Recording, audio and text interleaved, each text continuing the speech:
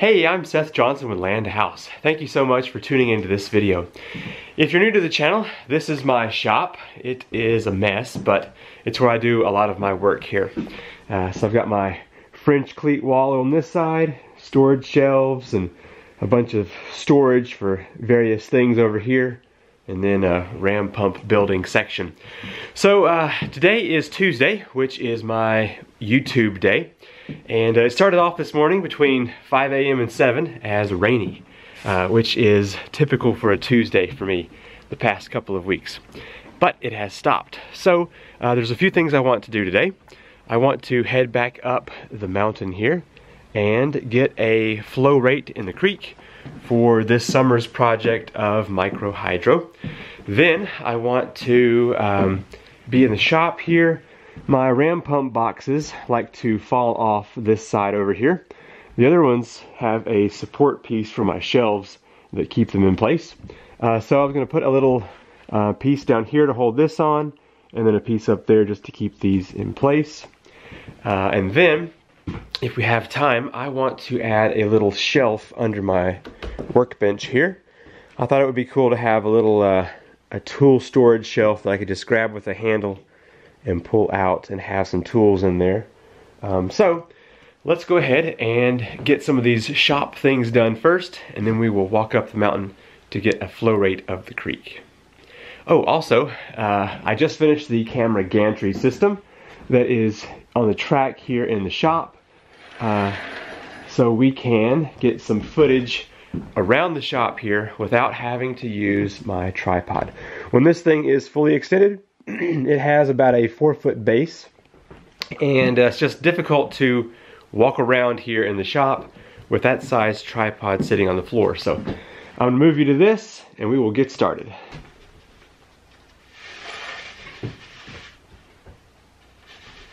You are now on the camera gantry system. There's a little bit of sway whenever I let go of the camera, and I have a thought for how I'm going to fix that. But let's go ahead and slide on over here. And let's get the, I think I'm going to use my Kreg pocket hole attachment today. So we're going to use that. Okay, so far I like this camera mount system pretty good. This is the first video I have filmed with it, so we'll see how well it works for you. Hopefully pretty good. Let's get your angle up a little bit.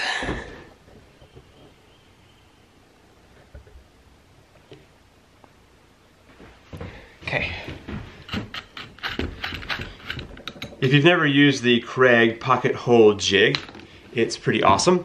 So the first project I'm stepping into here is just to hold up those boxes, and I thought just a couple of pieces of plywood scrap ought to do it. So I'm going to use the pocket hole jig here to just make a couple of holes.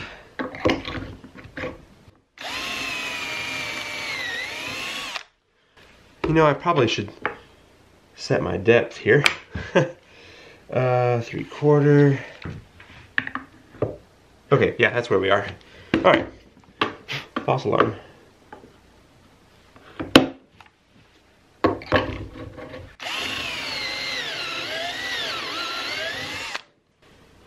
Battery's about dead.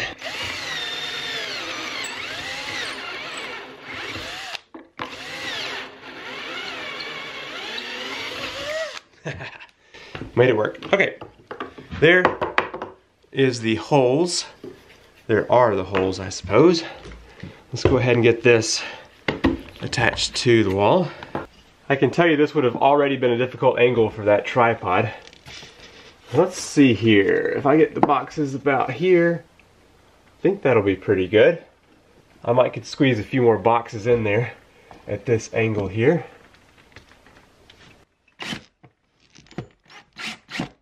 Haha, there we go. Well done. All right, so that's the top part. Let's get the bottom one real quick. I'd probably better put a couple of drill holes in here or this might split. It's a tiny little piece.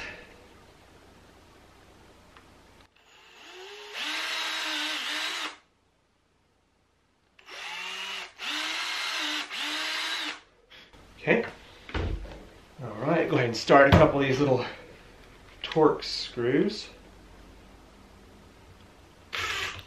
I'm thinking just something incredibly simple, like right here.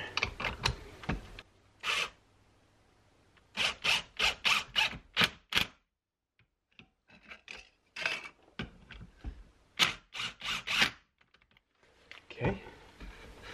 Nice. That ought to hold a box in place. So be honest with me, what do you think about the camera angles so far using this camera gantry? I like it a lot.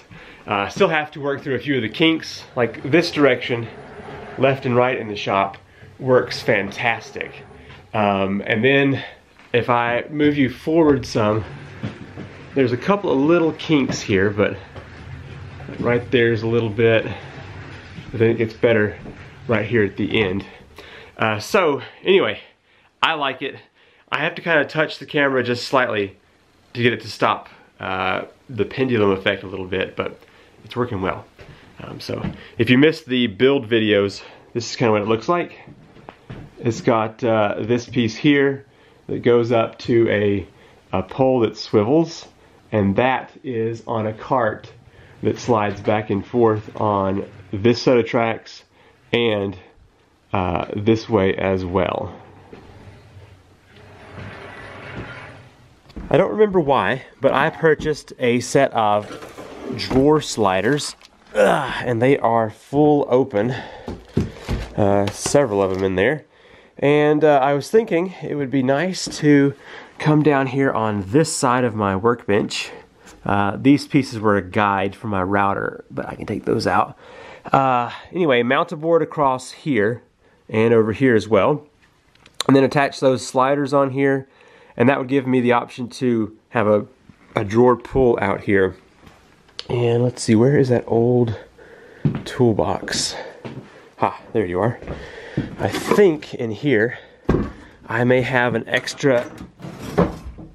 Yeah, this was my granddad's before he passed away. Yeah, there's one.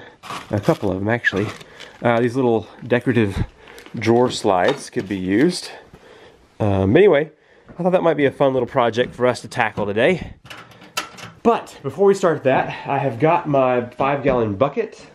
Let's head up the creek and see what the flow rate is of the water to see. I'm kind of expecting it to be around the 25 gallons a minute, hopefully. So let's head up there and see. Whew, man, check that out. That's no good. My garden hose is destroyed. Anyway, see these two pieces of 1¼ inch pipe? Remember that whenever we get up to the top, I have something to say about those. Okay, I made it up to the top of the hill. It's only 1,200 foot walk and 150 feet up, but it gets me. So in the last video, I posted that there could be the potential for moving this intake from here around the hill and over there and save me 200 foot of penstock. But I posted that video and got some pretty good feedback. Joe Malovich, I think I got the name right that time. Let me know if I didn't. He posted a few things that might be a problem. There'd be some dips and little valleys that might freeze up, and also silt and sediment is going to build up in those little spots, and it's going to be difficult to keep clean. So I think I will go back to my original design, which is to have my intake box here, run downhill, just right out of here somewhere, to a 5-gallon barrel, which will act as a silt catchment, and then I'll have the penstock go all the way down to where I want it to end up. So it increases my penstock length by close to 200 foot, which will reduce the pressure by about 5 more psi. And so instead of 59 psi, we'll have closer to the 54 psi. But Spencer Langston, who is going to be the sponsor of the Micro Hydro series, sent a video testing the turbine at 45 psi. So we'll have 10 more. And he got 371 watts. So we should be able to get, I'm just going to say 400, depending on my flow rate, at the turbine. So I'm still pleased with 400 watts. But anyway, let's go ahead and get a flow rate here and see what we're dealing with.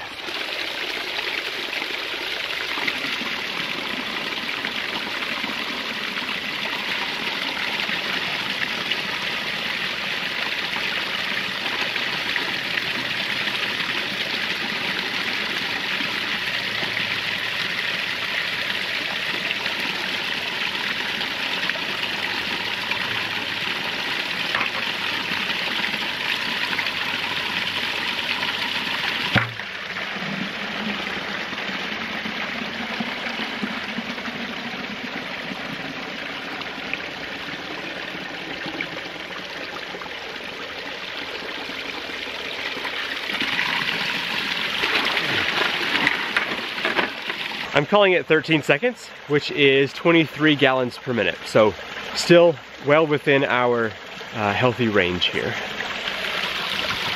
I mentioned those 1 1/4 inch black poly pipes down at the bottom. I'm thinking I could use that here.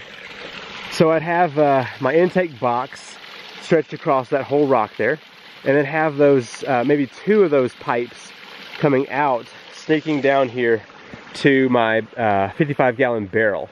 That way, I wouldn't have to double up on my 2-inch pipe for this little stretch.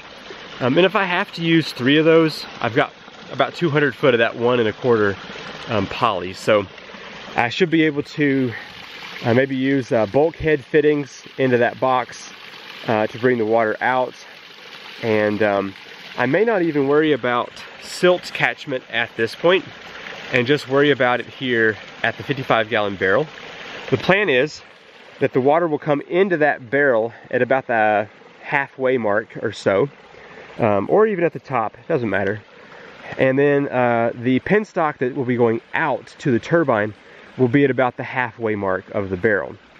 That way, silt and sediment can fill up the bottom, I don't know, 10, 15 gallons of that barrel, and I can just open a plug, drain it out, and hopefully get the silt out of there. So we'll see how well that's going to go. So the creek is running at 23 gallons per minute, which is between the 15 and 30 that I anticipate. It's going to fluctuate most of the year. Okay, back in the shop here, I found this piece of scrap plywood. All these triangles were drawn because I was making my shelves, and those triangles are the supports back there in the back, and I didn't need those. So this piece is just extra, which means what I can do is use this nice side as the top of the shelf. So the first thing I want to do is get up under here and remove these router guides that I put up. And I guess we'll have to start measuring from one side to the other and see what kind of shelf we want to make. I'm kind of thinking I could recycle the those pocket hole screws there and maybe put some plywood sides on this thing. What kind of plywood do I have laying around here? Anyway, I think I've got enough plywood over here in the corner that we could use. So yeah, there's that full piece right there. Whenever I put my vise in, I use a router to cut out under here. And I don't need the guides here anymore, so let's go ahead and remove those.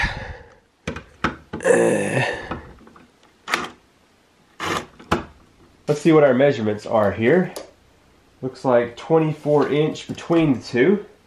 And if we go the full length from the back, we've got 26 3/4.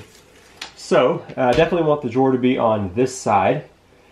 So let's go ahead and cut down some 2x4s to go on the 2 different sides, and we'll get those matched up. I was just about to cut my 2x4s when I found these old pieces of track. I can actually cut this little piece down. Instead of having a 2x4, I can use a piece of plywood, and then I can use this piece and this piece as the side of the drawer. I'm gonna see if I can get the plywood separated here so I can support this drawer. This mallet here came from the Green Acre Homestead channel. If you haven't checked them out, I should have a link in the description down below. They have some pretty cool woodworking videos, and lately they've been remodeling their house, so definitely go check them out.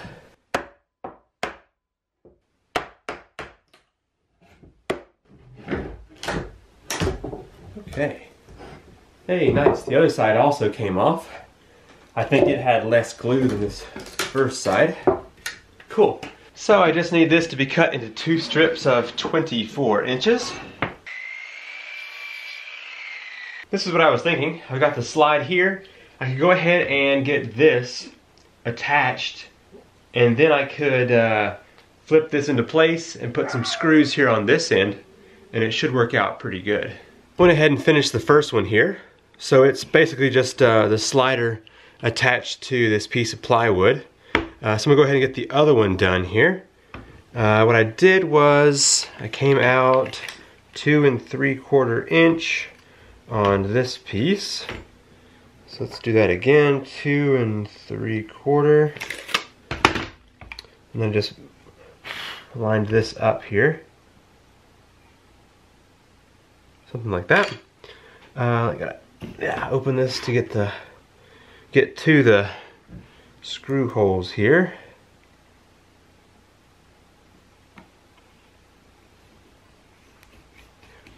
I can't even remember why I bought these sliders here. I'm coming down here 8 inches, I do believe. So just making a mark at that point. Okay. Now I found out that from this side to this side is 24 inch, but in the back it's 23 3/4. So I'm off by 1/4 inch. So what I'm doing is just adding these 6 tiny washers here, and 3 on each side, and that's basically just going to give me that 1/4 inch back in the front here. Theoretically, we'll find out how well it works, but we'll go ahead and plop this here. I guess I also should get a depth for how this is going to be. I've already got the other one installed over here, so let's see what we got. I have 1 1/4 inch back on this one. So if I say 1 1/4 inch, that's where the front of that goes. Looks like about right there ought to do it. Let's get this awkward angle in here.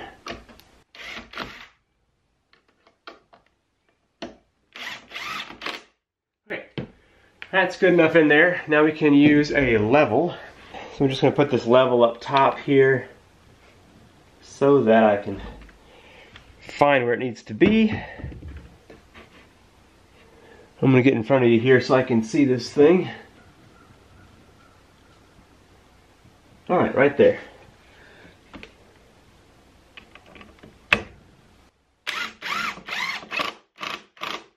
Just wrapped up some calculations here, and I have 21 3/8 inch between the 2 slides down below. And so if I add a 3/4 inch piece of plywood, 3/4 inch piece of plywood on the sides, then I will need a total of 19 7/8 inch here for this piece this way. So let me get this here, and I'm going to cut it just ever so slightly short of that 19 7/8 here. So 19, and let's just go ever so slightly off there. When I built this bench, I thought it would be cool to have a tool well in here, and I actually end up using it often to make cuts because it allows the blade to go in here and not hit anything. Since I cut those holes out, I'm going to have to put them back in here with the Kreg jig.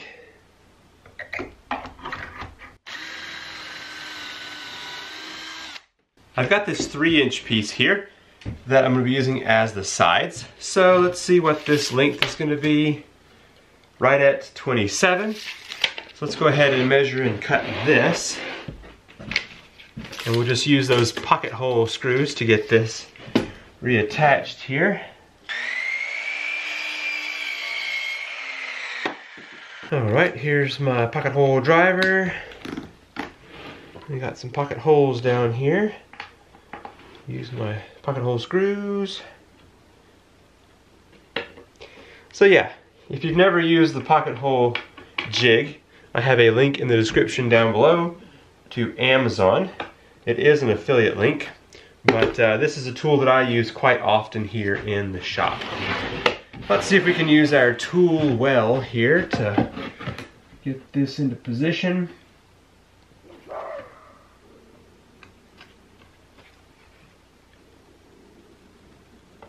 Okay. I'm hoping that just putting screws will be enough to hold this in place.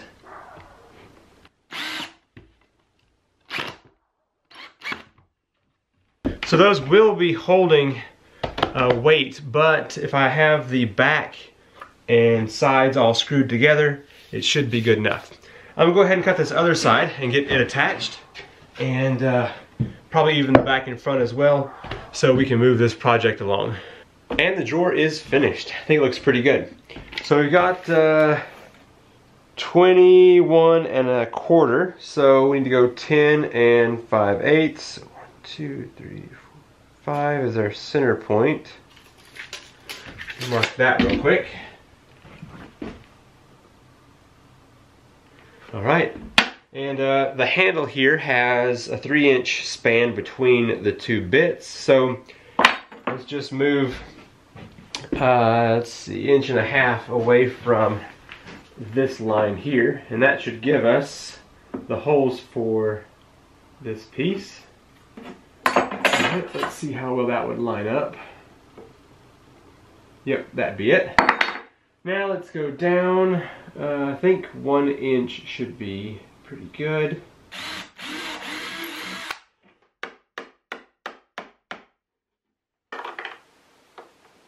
Yep, okay, good. Screwdriver. Okay, my battery's almost dead, so if it cuts out, I'm sorry. I've got the drawer attached, and how I did that was just made a couple of marks with my tape measure and put the screws on the side. But there's these little tabs I need to pull. One goes up, one goes down, and it allows me to pull the drawer off of the track here.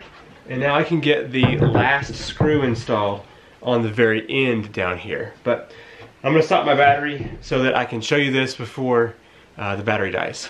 Well, this project was a bit more involved than I was anticipating, but I guess maybe it's good content. Let's check out the drawer here. Nice and smooth, seems to be level.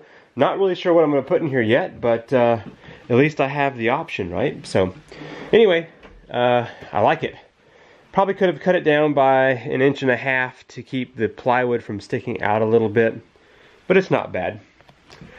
Well, as typical Tuesdays go here in the mountains, it's raining, but luckily we have the shop here to work with. Let me know what you think about the camera gantry angles that we got today. I liked them.